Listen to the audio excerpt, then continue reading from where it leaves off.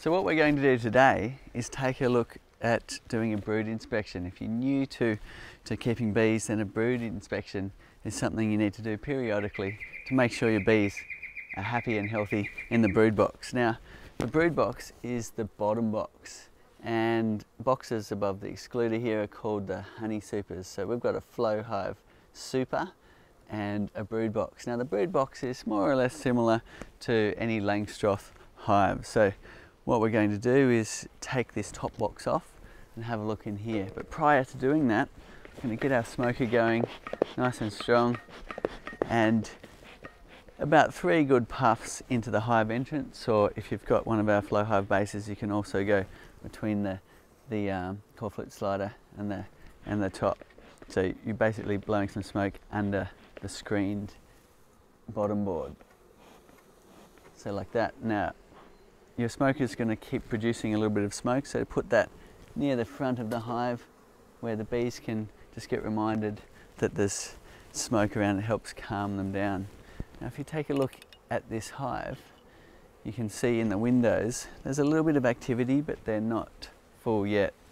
So what we're going to do is take off the super and make sure the brood is okay underneath. If you have a close look there, you can see they're just starting to wax up the flow frame parts. This super hasn't been on very long, and it's good to see that they're starting to complete the cells, and soon hopefully they'll be putting nectar in them.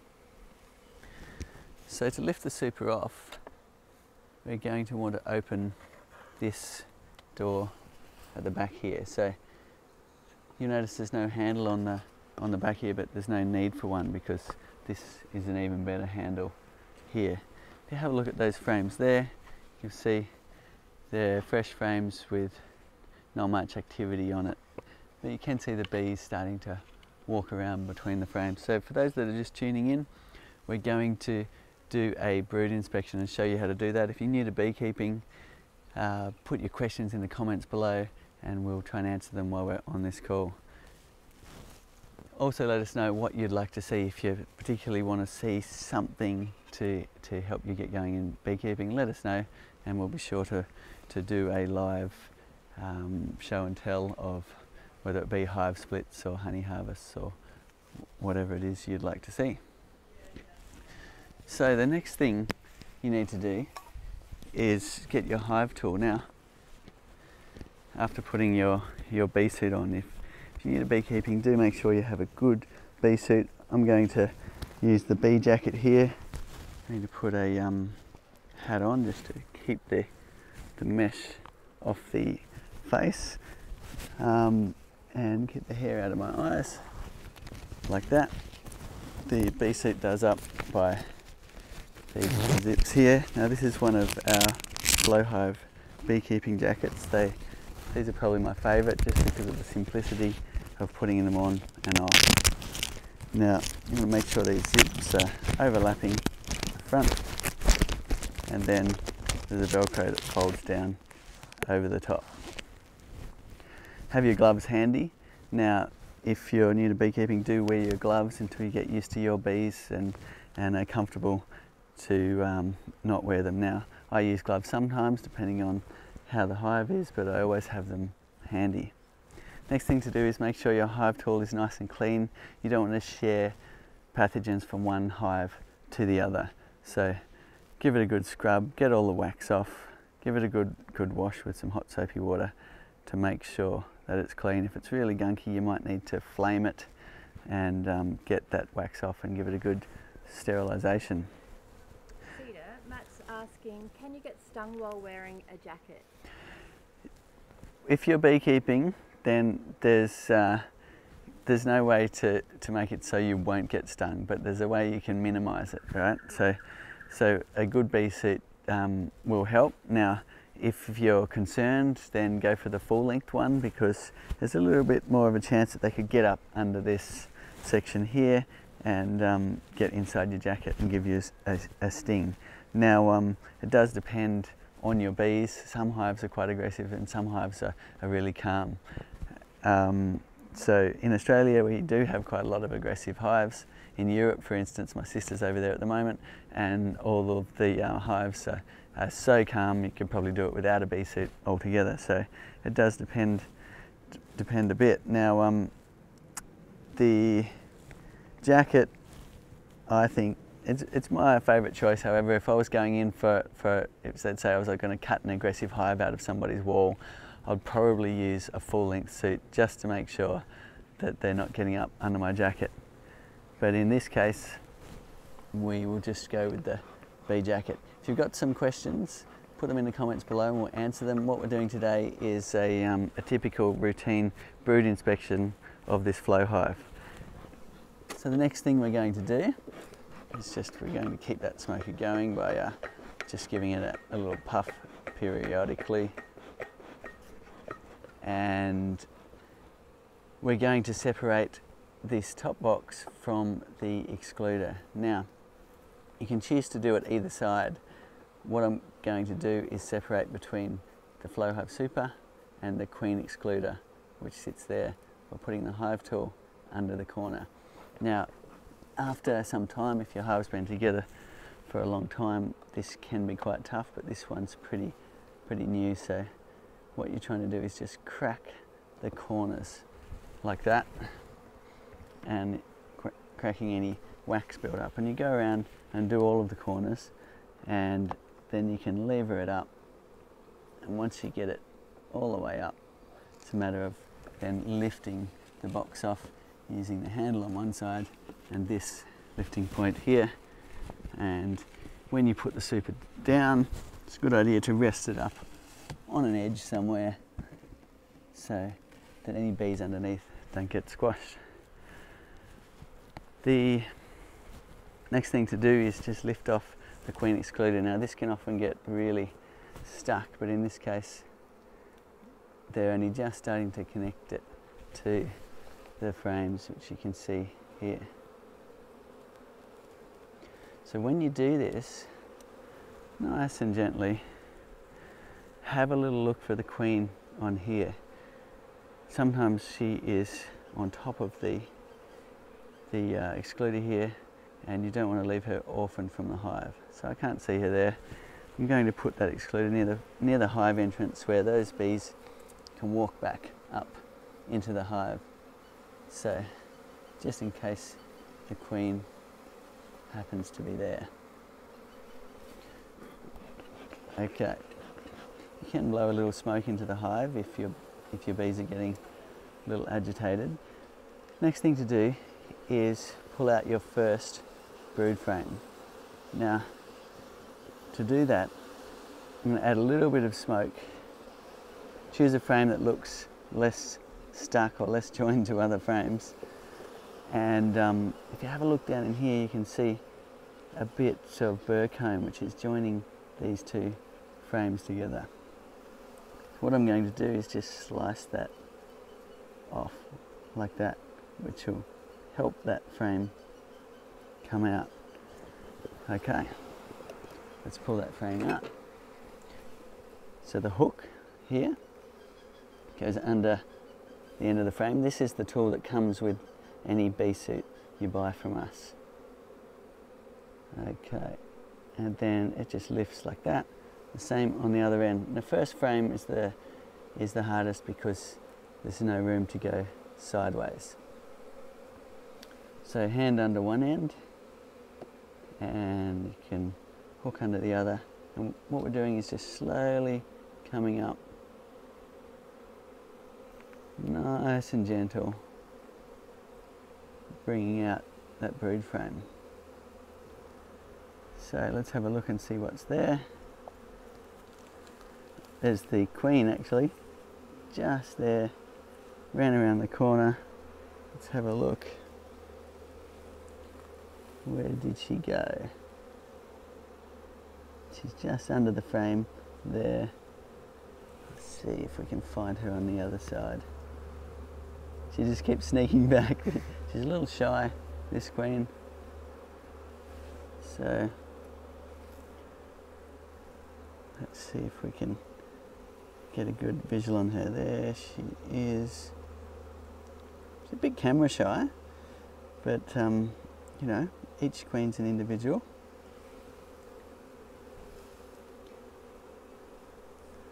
So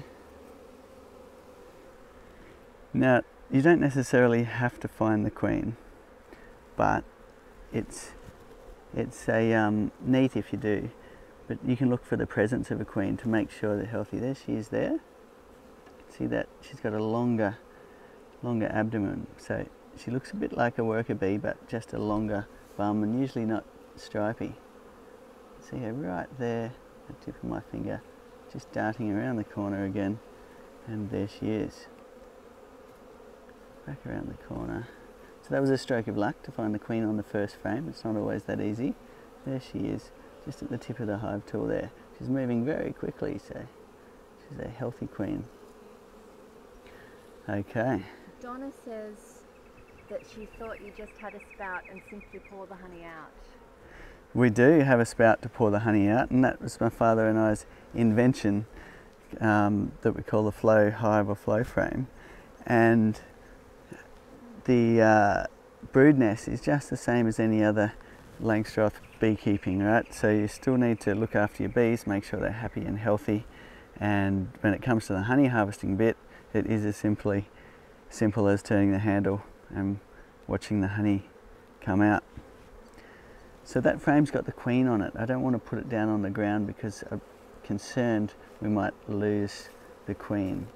So what I'm going to do is just have a good look at that frame for any pest or disease issues and then put it back in the hive.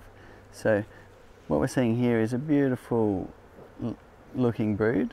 So when it looks like that, it looks beautiful. If it had sunken dark cappings with piercing in it, that would be signs of AFB, which is probably the worst one your beehive can get. Google that if you want to know what it looks like before you do your brood inspection. And here you can see grubs down the cells, little white grubs. That's the bees in their larvae stage.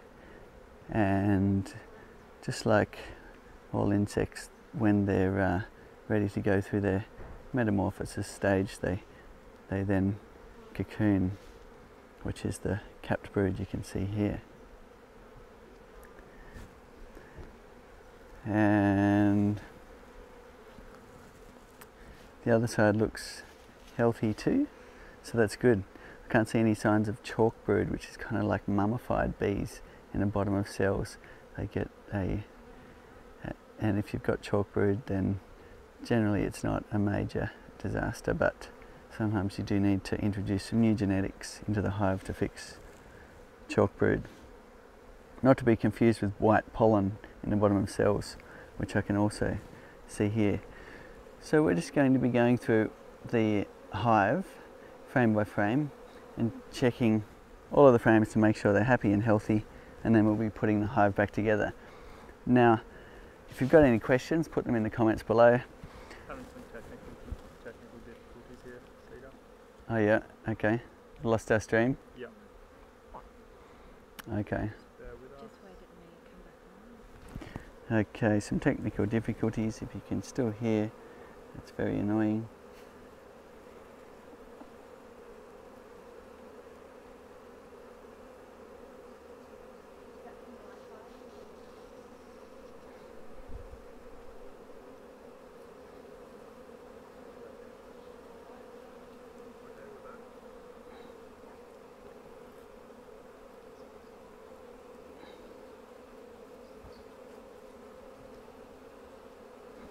Okay, we're back. Sorry about the glitch in the transmission signal here. So the bees are getting slightly more agitated now. It's not a bad idea to add a little bit more smoke every now and then to make sure your bees are staying nice and calm. Get your smoker going again also. So for those that are just tuning in, we are doing a routine brood inspection of the flow hive, just going through each frame and checking whether the brood is happy and healthy. So if you're new to beekeeping, this will be insight into how you go about that and what you need to do. So I'm just going to blow a little bit more smoke into this hive to get them to maintain their calm demeanour here. Okay, so I'm going to pull out another frame and see how it's going. So again, if there's any wax joining the frames together, any comb joining the frame together, just want to get the hive tool and break that off. We put the frame back in that had the queen on it. Now it can be a bit tricky. If you've got bees in the way of where you're working, you can just blow a little bit of smoke and they will generally move out of the way for you. And then you can chop these joining pieces without harming any bees. Mark's asking how often should you check the hive like this? Okay, so how often you check the hive depends a little bit on where you are and what type of season you are in. So for us, we check the hive. It's a typical commercial apiarist around here goes through their brood inspection twice a year or as needed. So if they notice a hive is struggling, there's not enough bees in there, then they might pull it apart and have a look at what's going on. Maybe they've lost their queen, etc. In other countries, there's the varroa mite to deal with, which requires much more often brood inspections, and we don't have the varroa mite here yet, which is lucky, but advice on the varroa mite you might need to get from your local beekeepers or local bee club to find out how often you'll need to inspect your hive and deal with the mites. And it also depends on which treatment plan you use for that. So there's a little bit more wax to break here. Any questions, put them in the comments below. Also let us know what you'd like us to cover in future videos. This one's a typical brood inspection. We do have a little bit of comb joining some of these frames together. So Ben wants to know if you're going through both the brood boxes. We have one on top of the other. okay, the bottom is not a brood box, it's just a stand to stand the box off the ground. Here we have cane toads that eat the bees, so we like to get the hives up off the ground, or the cane toads at night time come and knock on the hive and eat the bees when they come out to have a look. So the smoker can stay by the hive entrance to just keep that whiff of smoke going. Now this comb looks like it could be a bit messy to pull out because it's built out a little bit. It's better. Let's have a look and see what's here as we pull it up. So there's a little bit of a honey bulge at the top.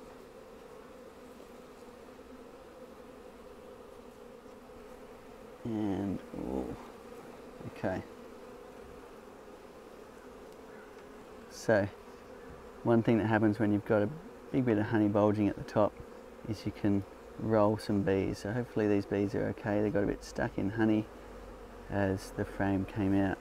Now, that's a good reason to cut off that comb that joins the frames together. So here you can see healthy brood pattern around here. And you can see a bee just starting to hatch here and here, just at the tip of the tool. You can see the little antennae poking out of the cap as they chew their way out. And when they get out, some of their first duties will be cleaning the brood cells so they can be re-laid in. It's very cool. So it's a fascinating world. If you haven't done it before, get into your beehive, have a look at what's going on, learn about your bees. If you're a bit nervous about it, then get some help from somebody more experienced as they show you how to do it. So this side again, we've got some brood, got a little bit of honey up the top. It's and some sporadic pollen. Down the cells I can see bee eggs in the very bottom, which look like a tiny little grain of rice. So we know there's a healthy laying queen if we're getting good brood and good eggs in our frame. Now what I'm going to do is just lean this one frame up against the edge of the hive. And what that's going to allow us to do is just give us some sideways movement inside their box here, so that it'll make it easier to get out the remaining frames. So now that I can go sideways, we don't have that same risk of rolling bees. So we take the frame out. Okay, some really nice brood here.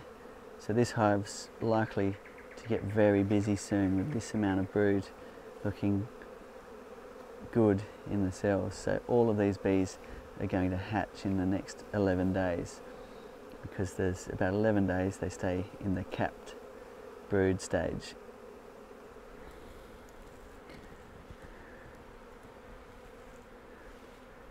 Look at that, very nice. Again, I'm looking for any signs of sunken capping with piercings in it.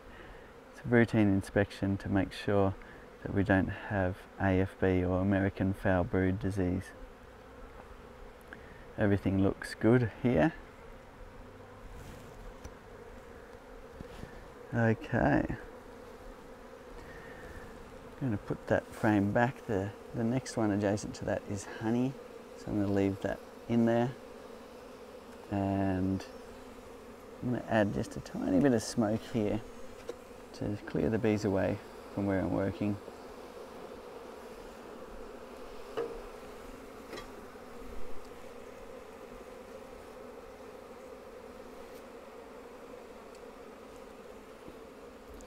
And you're tuning in with your bees. I've noticed they've changed tune a little bit, where they're slightly more agitated with the disturbance of the brood inspection. So I'll just I will put my gloves on if they start getting any more agitated. Now here you've got some brood of worker brood, and down here, see this brood that's poking out of the it's got more like rounded lumps. That's the male bees, the drones, and then the ones that are capped flush like that are the worker brood. So we've got worker and drones.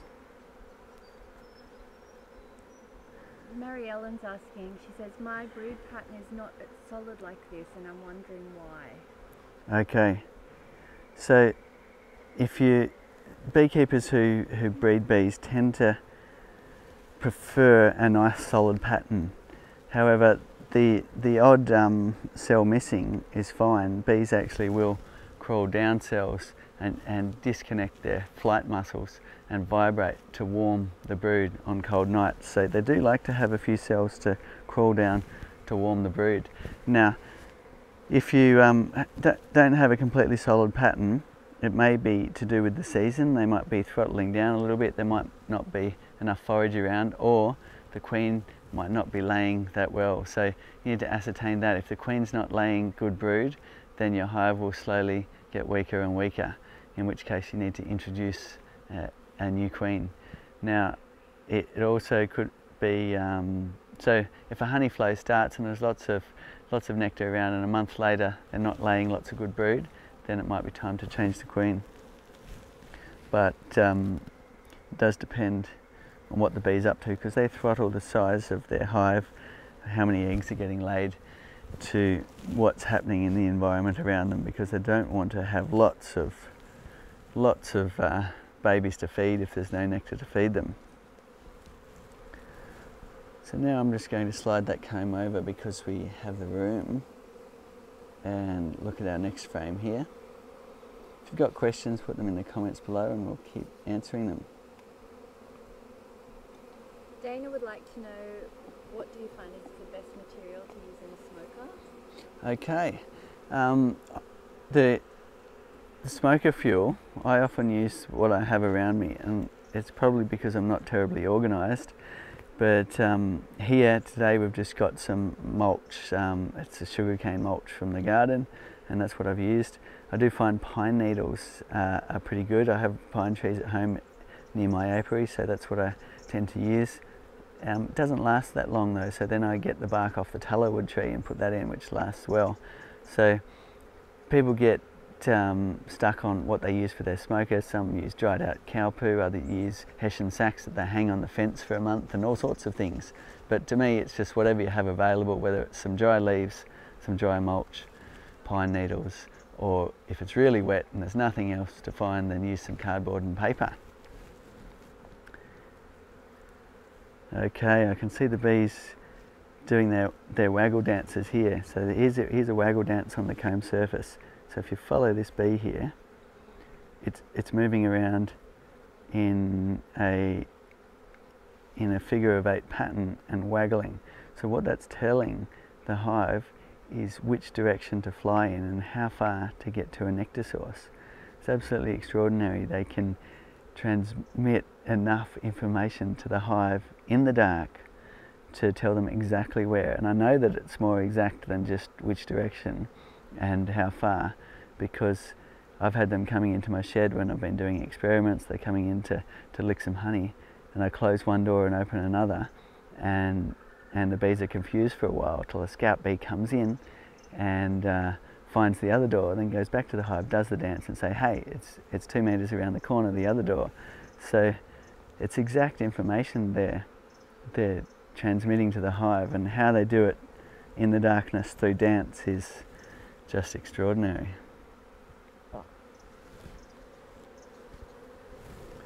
So gently just sliding your frames back in. This hive looks pretty good. We're going to see it boom in the next month, and hopefully if the nectar flow coincides, we'll also get some good honey filling the flow super and be able to enjoy the spoils of what the bees bring in. We'll check this next frame and then we'll start putting the hive back together. Looks like we've got a bit of honey on this side. So a typical brood pattern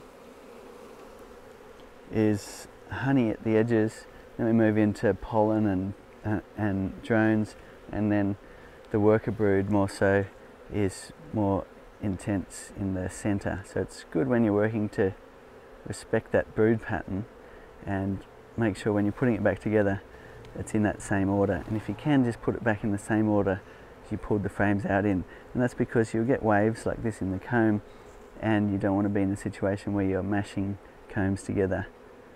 Amazing pollen on this bee here. See this bright orange pollen. So it's a good sign. They're bringing in pollen, they're bringing in nectar, they're raising good brood. This hive's happy and healthy. It's a privilege to be able to look into this world. Here's another waggle dance happening. If you see it here. Okay, it's just wandered off. So sometimes it's a grooming dance, so they'll do a bit of a waggle when they're not actually transmitting information, but they're telling others that they need a grooming. So another bee will jump on and give it a bit of a clean up. There's another waggle dance here. Just at the end of my tool, you can see those bees waggling away. Okay. Martin asks, do you not lose bees to swarming if you only check a couple of times a year? So if your bees are building up, check out our last Facebook Live episode. We covered how to split your hive. So you've got a few options. You can either, if you're too late, then the bees will build up and swarm, and if you're around, then that might be okay. You can catch the swarm and start another colony. But perhaps you're in an urban area and you prefer that not to happen, in which case you'll need to take a hive split. And there's lots of people looking for bees, so it's a good thing to take a hive split, and you can either build up your own apiary and get another hive, or you can give it to a friend or sell it to someone.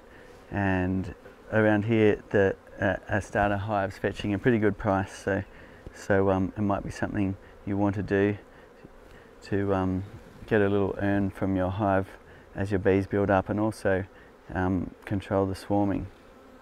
But check out last week's video to see that. It's called Splitting Your Hive, and I went through a couple of methods on how to do that. So this is one of the edge frames.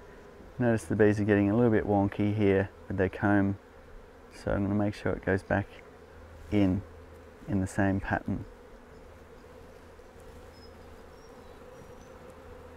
So sliding that frame down nice and gently into the hive, and then we're going to be shifting them over because we've still got one frame out of the hive here that needs to go back in where it came from. And I believe it was in between these two frames here. So when you slide these over, just beware of bees in between the frames around this region. And we're sliding this one back over here. We'll see if we can get enough room to put our frame back in.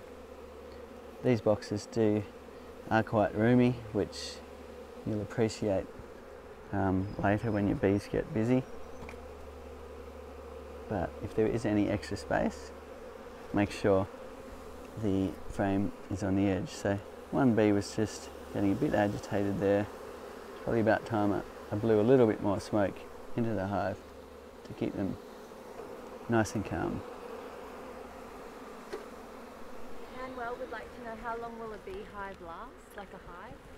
Okay, so if you're asking about the woodenware, the Western red cedar is the longer lasting outdoor wood. It's naturally protective and it's also nice and light. So there are people that have had Western red cedar brood boxes last for 50 years now. I haven't been using Western red cedar that long, because I'm not 50 yet. So we don't have that personal experience to share with you, but it is the longer lasting wood. The pine hives, if you get a typical radiata box, anywhere from I guess 3 to 10 years depending on how you treat it, but you can get some rot setting in if you're in a humid, wet climate. The Araucaria hives are a grade up from the radiata pine that's commonly used, so it's about in between the cedar and the radiata pine in terms of how long it lasts. Now, if you're asking about the bees themselves, the queen lives for about 6 years, but they will breed a new queen. So all going well, your hive will last many, many years of good honey making. But you will get situations where they might get sick and you might need to intervene and help them get back on their feet. Okay. Misty's asking, are waves or wonky comb a problem? Does it need to be fixed?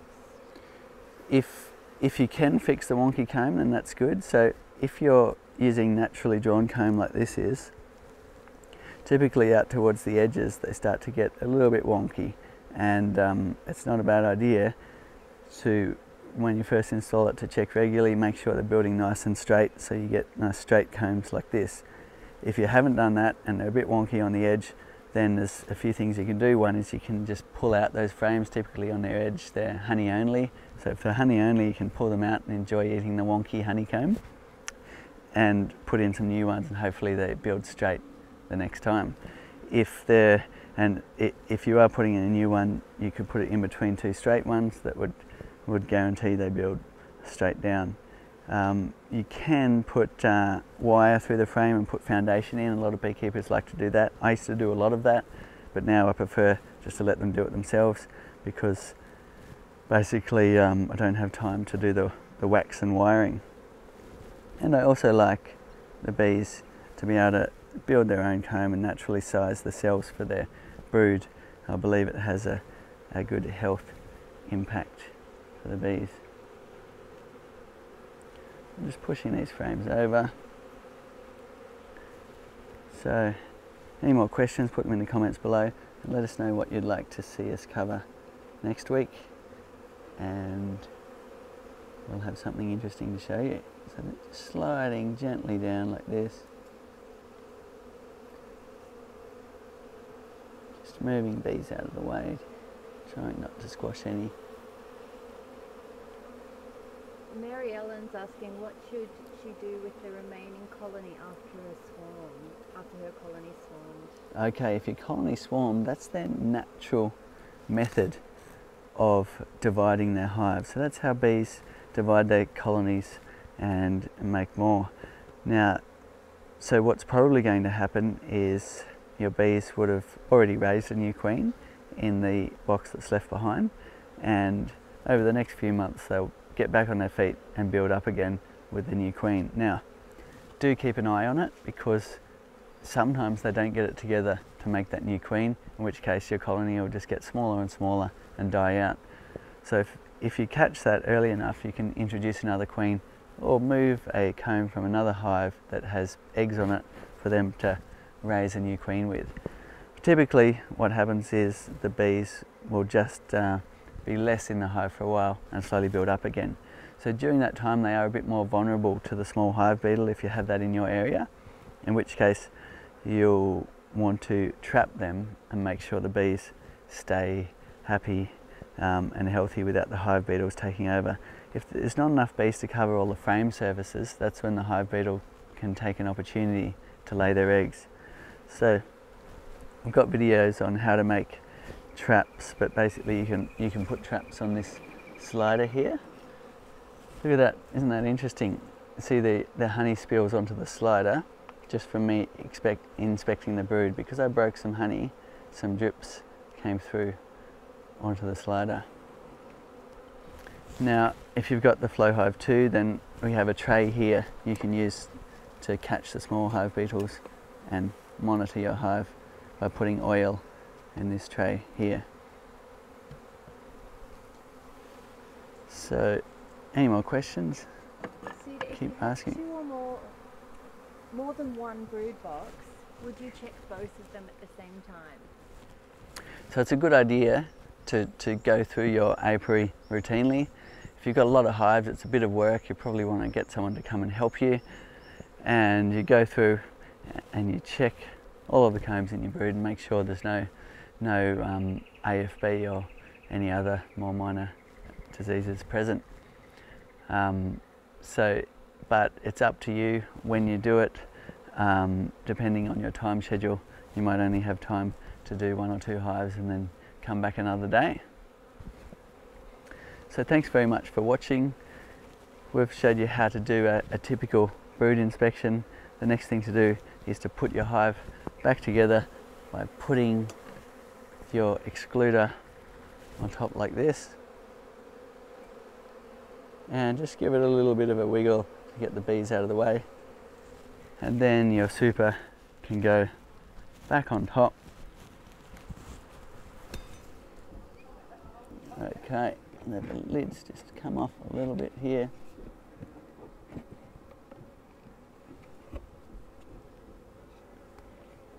Okay. So now I'm picking up that honey super. It's not heavy with honey, but if it is, you might need to get some help lifting it depending on how strong you are. Okay, so the super's now back on. Make sure everything's lined up by just giving it a little push. Sorry about that, little bee. Windows go back on, and you've completed your brood inspection. You can see the bees running in the super now. They'll calm down again soon, but you can see they're a little bit agitated. And over the next few weeks and months, we'll see a lot of bees and some good honey coming into this hive. If you've got any questions, keep putting them in the comments below. We'll keep answering them. Thanks very much for watching, and see you again next week.